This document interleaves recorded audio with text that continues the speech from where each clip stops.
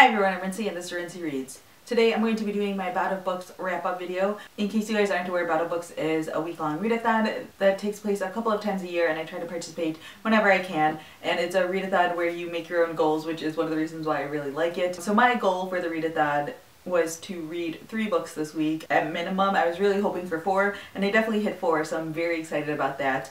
So I'm just going to talk about the books that I read this week. So the first book that I finished, I believe, it was first or second, is Quesadillas by Juan Pablo Villalobos, and this was translated by, they never put the translator on the front cover of this, which really annoys me. Translated from the Spanish by Rosalind Harvey. I read Down the Rabbit Hole a couple of years ago and I really loved it. This one I didn't love quite as much, and I think it's because this is a satirical novel and I definitely didn't know that going into it. I have like issues in general with satirical novels. Like I never think they're quite as clever as they're supposed to be or that other people view them to me. I think I just like straightforward stories so much better. Maybe I'm just a simpleton like that, but just give me the straight story. But there are a lot of really interesting ideas covered in here. The story takes place in this small town in Mexico where there are notably more cows than there are people, and you are following this one poor family where there are 6 sons, and the mother just makes quesadillas for their family all the time, and the narrator talks about how you can tell how well they're doing based on like the size of the quesadilla, like how much cheese is in them and how many they can eat. And then 2 of the boys, a set of twins, go missing, and so on the one hand the narrator, who's one of the sons, is obviously sad that his brothers are missing, but at the same time he's also excited because that means more quesadillas for him, and then it just sort of starts a whole slew of adventures. The way this book is set up, there is this sort of like overarching story that is being told, but at the same time a lot of these chapters sort of felt like individual essays and individual commentary on like the political system that was happening in Mexico in the 1980s, as well as like revolutionaries and their whole form of rebellion that was affecting all of these poor people in the city. There's a lot of commentary in terms of like class and the way like money is handled and the economy is handled and things like that. So I liked this book. I didn't love it. Like I said, I'm just not big on satire, and also the ending's super weird. But I've also read reviews on Goodreads of people saying that the ending makes more sense if you read it in Spanish because of the way that the story is told. It makes more sense in Spanish, which I'm willing to believe as well. So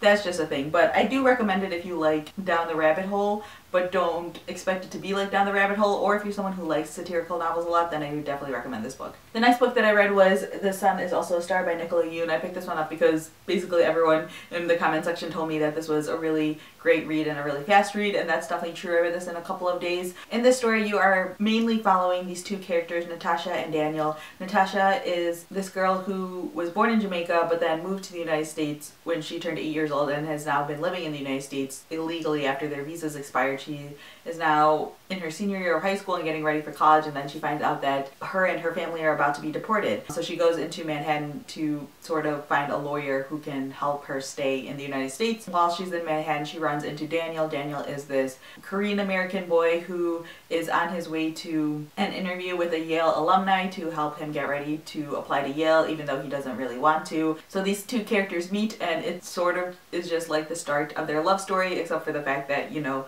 Natasha's about to be deported. So this story all takes place over the course of the day, and the chapters are broken up between Natasha's point of view and Daniel's point of view, and then there are a couple of chapters interspersed in here from other characters' point of views that you meet throughout the stories. Like Natasha goes to meet a lawyer and she talks to the secretary, and then the next chapter is from the secretary's point of view. I really like this book. I gave it a 4 out of 5 stars on Goodreads. I think it's closer to a 3.5 for me personally, just because like in general love stories are harder for me to like super love. Like they're not my favorite types of stories, but there's a lot of really great stuff that's discussed in here in terms of like being the child of immigrant parents and what it means to just grow up in the United States these days. And there's a lot of talk of love in a greater sense. There's obviously a lot of discussion about romantic love, but there's a lot of discussion as well about like family love and showing love to strangers and the way that strangers interact each other. Also, because there are a lot of chapters in here told from the point of view from a lot of like peripheral characters,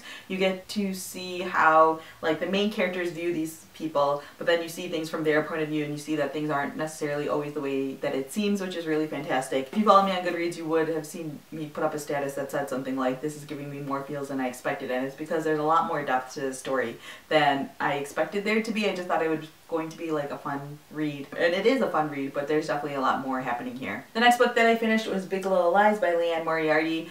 This is another book that I picked up because a lot of you guys said that this was a really quick read, and it definitely was. I read this in 2 days. So in the story, you are basically following these 3 moms mainly. They all have kids who are starting kindergarten. There's a lot happening in the stories. There's obviously just like the general like mommy politics that are being explored, and especially like once your kids start school and they start interacting with other kids, and then you having to deal with other parents at the school. But there's also a lot of stuff happening in each of these individual moms' lives, and obviously I don't want to get too far into it because spoilers, but it deals with a lot of like deeper, darker issues like abuse that I wasn't really expecting in the story. I will say that I found it to be a little bit on the long side. When it was getting to like the middle of the book, I felt like the story could have been wrapped up a little bit faster, but the ending just totally made it worth it. I did not see it coming at all. From the very beginning, you know that there's something that happened at trivia night. You flash back in time like to the beginning of the school year, then you move forward to this trivia night, and so then you finally see like trivia night happen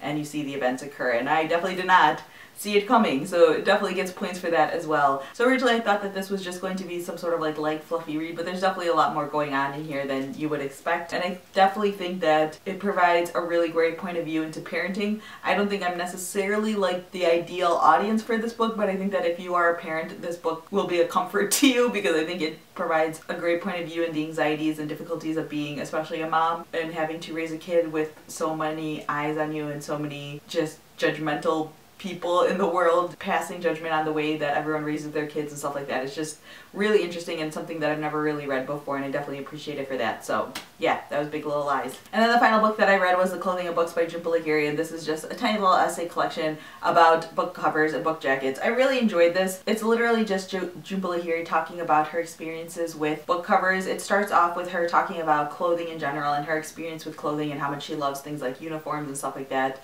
for various reasons, and then she goes into how book jackets are like clothing for books, and she talks about, you know, her experiences being an author and having these covers picked out for your books and you not really having a say in how that turns out necessarily. And she also just talks about the relationship she has as like a reader and how she's purchased books before just purely based on the cover and how the covers have sort of entranced her. She talks about like the utility factor, like what's the purpose behind a book cover, both in the beginning as a way to like protect the physical book itself, but also as, you know, a way to market the book. There's also the fact that a book cover is supposed to communicate something to a reader. It's a lot of stuff talked about in this really tiny little essay collection. I don't know if I would necessarily say like run out and buy it right away. If you're a Jhumpa Lahiri fan like me, it definitely is worth reading, and if you can get your hands on a copy, I think it's worth it, but it isn't like, you know, full-blown story. Don't expect that. It's just tiny little 75 pages meditation on book covers, but I really enjoyed it. So yeah, that was my bout of books. I'm currently in the middle of Cannery Row by John Steinbeck, and I'm really enjoying it, but I'm only like 8 chapters in or so, and I'm going to like not rush through this because John Steinbeck's writing is just so beautiful. I want to take my time with this one. I'll probably finish it before the week's out, but I'm kind of glad that I saved this one for later because I definitely don't want to feel rushed with this book, but it's fantastic so far. I'm really enjoying it. So yeah, that's everything for Bout of Books. Definitely let me know down below if you're participating in Bout of Books how your week went in reading. The next readathon that I plan on taking part in is 24 and 48. I will have a link down below to that website in case you're interested, and I believe Diversathon's also happening at the end of the month if I'm not mistaken. I really like readathons, especially at the beginning of the year. One, because I get a lot of reading done in January in general just because it's cold outside, but this just helps like propel that even more, but also it's a good way to sort of get stuff done for your reading goals. So yeah, that's all I have for now. Thanks for watching.